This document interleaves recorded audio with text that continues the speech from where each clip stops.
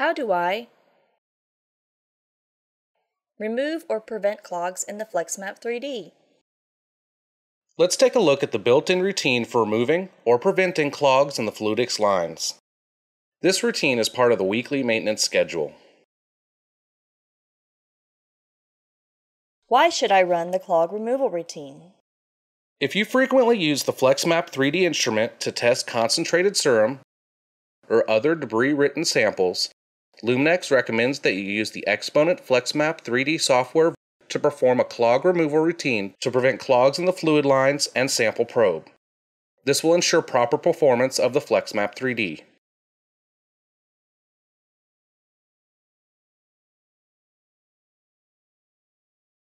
Here's how to run the clog removal routine. Let's go through the steps to perform this routine. You will need deionized water and 0.1 normal sodium hydroxide solution. Warning: sodium hydroxide is extremely caustic. If it comes into contact with your skin, it can burn and cause tissue damage without causing pain.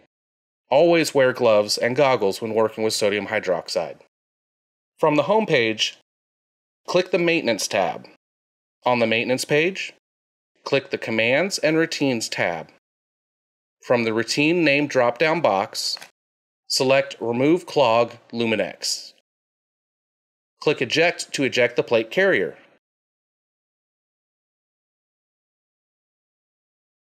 On the off-plate reagent block, fill reservoir RA1 3/4 full with deionized water. Fill reservoir RB1 3/4 full with 0.1 normal sodium hydroxide solution. Click Retract. Then click Run to start the routine.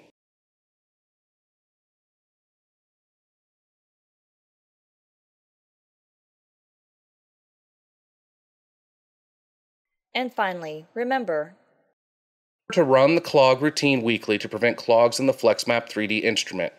Keeping the fluidics lines clean improves the performance of the instrument and avoids errors in results.